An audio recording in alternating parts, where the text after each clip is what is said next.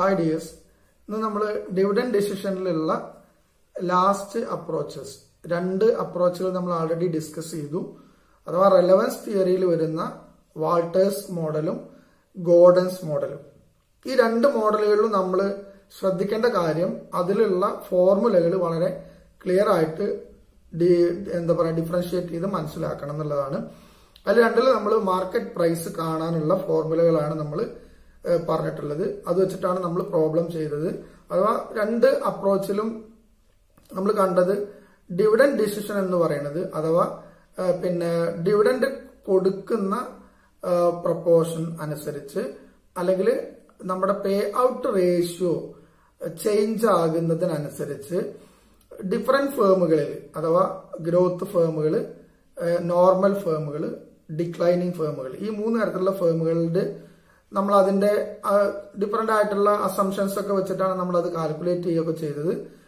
ഈ pay out ratio differ ചെയ്യുന്നതിനനുസരിച്ച് ഫേമിന്റെ market പ്രൈസിൽ changes ഉണ്ടാവുകയും അതോടൊപ്പം market value of the firm change ആവുകയും ചെയ്യും എന്നുള്ളതാണ് റെലവൻസ് അപ്രോച്ചുകളിൽ നമ്മൾ പറഞ്ഞത്. ഇനി നമുക്ക് എക്സ്പ്ലെയിൻ ചെയ്യാനുള്ളത് ഇറലവൻസ് തിയറിയാണ്. അതിന്റെ ഫൗണ്ടർ എന്ന് പറയുന്നത് മൊഡിഗ്ലാനിയൻ മില്ലറാണ്. നമ്മൾ നേരത്തെ ക്യാപിറ്റൽ സ്ട്രക്ചറിൽ ഇറലവൻസ് തിയറി കൊണ്ടുവന്ന ഇൻട്രൊഡ്യൂസ് ചെയ്ത അതേ രണ്ടുപേര് തന്നെയാണ്. ഈ മൊഡിഗ്ലാനിയൻ മില്ലർ അവര് എക്സ്പ്ലെയിൻ ചെയ്തത് നേരത്തെ നമ്മൾ ക്യാപിറ്റൽ സ്ട്രക്ചറിൽ കണ്ട അതേപോലെ ആർബിട്രേജ് പ്രോസസ് അനുസരിച്ച് ഡിവിഡൻഡ് ഡിസിഷൻ എന്ന് പറയുന്നത് അഥവാ ഡിവിഡൻഡ് കൊടുത്താലും കൊടുത്തിട്ടില്ലെങ്കിലും market value, total value of the ഫേമിൽ ഒരിക്കലും ചേഞ്ച് ഉണ്ടാവില്ല എന്നാണ് അവർ എക്സ്പ്ലെയിൻ ചെയ്തത്. മാർക്കറ്റ് പ്രൈസിൽ വേരിയേഷൻ ഉണ്ടാവുമെങ്കിലും അഥവാ പിയിൽ ചേഞ്ച് ഉണ്ടാവും, മാർക്കറ്റ് പ്രൈസിൽ ചേഞ്ച് ഉണ്ടാവും. ഡിവിഡൻഡ് പേ ചെയ്യുന്നതിനനുസരിച്ച് പേ ചെയ്യാതിരുന്നാലും പേ ചെയ്താലും എന്ത് ചെയ്യും, പേ ചെയ്യുമ്പോൾ ഉള്ള മാർക്കറ്റ് പ്രൈസ് ആവില്ല, പേ ചെയ്യാതിരിക്കുമ്പോൾ ഉണ്ടാവുക ചേഞ്ച് ഉണ്ടാവും. അത് നമ്മുടെ ഇന്റേണൽ ആയിട്ടുള്ള ഫിനാൻസിങ്ങിന്റെ ഭാഗമായിട്ടുള്ള ഒരു ചേഞ്ച് മാർക്കറ്റ് പ്രൈസിൽ ഉണ്ടാവുമെങ്കിലും മാർക്കറ്റ് വാല്യൂ ടോട്ടൽ നോക്കുമ്പോൾ അത് സെയിം ആയിട്ട് കോൺസ്റ്റന്റ് ആയിട്ട് അത് മാറ്റമില്ലാതെ നിൽക്കുമെന്നാണ് MM അപ്രോച്ചിൽ എക്സ്പ്ലെയിൻ ചെയ്യുന്നത്. ഇതാണ് നമുക്ക് വിത്ത് എക്സാമ്പിൾ ഇന്ന് നമ്മൾ ഇവിടെ നമ്മളൊന്ന് എക്സ്പ്ലെയിൻ ചെയ്യുന്നത്. ഇതില് നമ്മൾ മൂന്ന് ഫോർമുലകൾ ശരിക്കും ഫോർമുലകൾ വെച്ച് ചെയ്യുകയാണെന്ന് വെച്ചാൽ നമുക്ക് അറിയേണ്ടതുണ്ട്. പക്ഷെ ഞാൻ രണ്ട് ഫോർമുല ഞാൻ സ്കിപ്പ് ചെയ്യാന്ന് പറഞ്ഞാൽ ഫോർമുല വെച്ചിട്ട് ആൻസർ ചെയ്യാം, ഫോർമുല ഇല്ലാതെ ആൻസർ ചെയ്യാം. നമ്മളൊരു ലോജിക്കൽ ആയിട്ടുള്ള ഒരു ആൻസറിങ് സ്റ്റൈലിലാണ് നമ്മൾ ഇന്ന് എക്സ്പ്ലെയിൻ ചെയ്യുന്നത്. ഫോർമുല വെച്ചിട്ട് നിങ്ങൾക്ക് വേണമെങ്കിൽ എളുപ്പമായിട്ട് ചെയ്യാൻ പറ്റുന്ന ആളുകൾ ഞാൻ അതിന്റെ സ്ലൈഡുകൾ നിങ്ങൾക്ക് ഷെയർ ചെയ്ത് തരും, അത് വെച്ചിട്ട് നിങ്ങൾക്ക് ചെയ്തു നോക്കാം. അപ്പൊ ഇവിടെ നമ്മൾ നേരത്തെ നമ്മൾ പറഞ്ഞ പോലെ മാർക്കറ്റ് പ്രൈസ് കണ്ടിട്ട് തന്നെയാണ് നമ്മൾ ഇവിടെ ഇത് പ്രൂവ് ചെയ്യുന്നത്. മാർക്കറ്റ് പ്രൈസ് പറഞ്ഞാൽ ഇവിടെ നമ്മൾ രണ്ട് മാർക്കറ്റ് പ്രൈസുകൾ നമ്മൾ ഇവിടെ ഇതിനകത്ത് ക്വസ്റ്റ്യനിൽ നമുക്ക് കാണേണ്ടി വരും, അല്ലെങ്കിൽ നമുക്കത് ഡാറ്റയിൽ ഉണ്ടാകും, ഇല്ലെങ്കിൽ നമുക്ക് കാണേണ്ടി വരും. അഥവാ P0, P1 ഇങ്ങനെ രണ്ട് മാർക്കറ്റ് പ്രൈസുകൾ പറയുന്നുണ്ട്. P0 എന്ന് പറഞ്ഞത് existing price of the share ആണ്. അതായത് നമ്മൾ അത് കാണാനുള്ള ഫോർമുല നമ്മൾ പറയുന്നത് P0 = D1 plus P1 divided by 1 plus KV എന്നാണ്. ഇതൊരു ഡിസ്കൗണ്ടിങ് മെത്തേഡാണ്.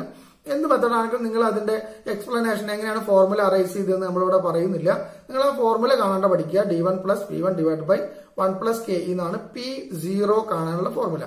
ഈ ഫോർമുലയിൽ നിന്ന് തന്നെയാണ് P1 അഥവാ market price at the end of the year നമ്മൾ കാണുന്നത്. ഇതേ ഫോർമുലയിൽ ഒന്ന് റീസ്ട്രക്ചർ ചെയ്തിട്ടാണ്.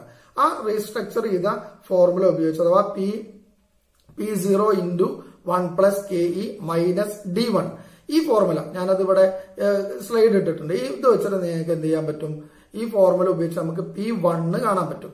അഥവാ ഈ P1 നമ്മുടെ ഡിവിഡൻഡ് പോളിസി അനുസരിച്ച് അഥവാ ഡിവിഡൻഡ് പേ ഔട്ട് റേഷ്യോ അനുസരിച്ച് ഡിവിഡൻഡ് കൊടുക്കുന്നുണ്ടെങ്കിലും കൊടുക്കുന്നില്ലെങ്കിലും ഈ P1 വാരി ചെയ്യും, ഡിഫറൻസ് ഉണ്ടാവും.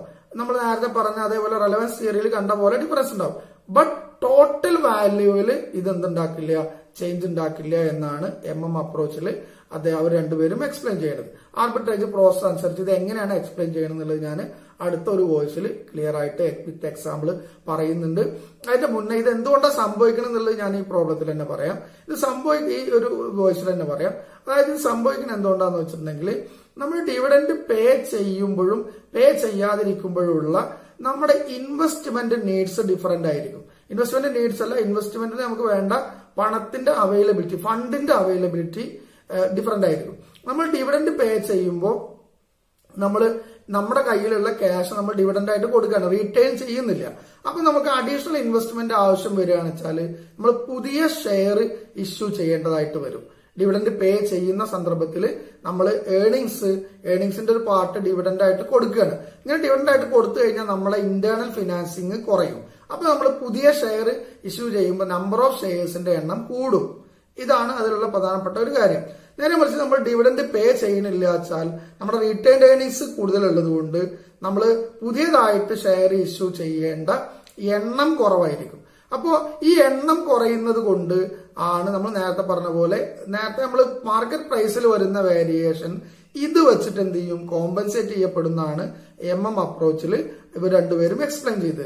അത് എങ്ങനെയാണ് എന്നുള്ളത് നമുക്ക് അടുത്ത വോയിസിൽ ഞാൻ ഡീറ്റെയിൽ ആയിട്ട് പറയാം. ഇതിൽ എന്തെങ്കിലും ഡൗട്ട്സ് ഉണ്ടെങ്കിൽ ചോദിക്കാം.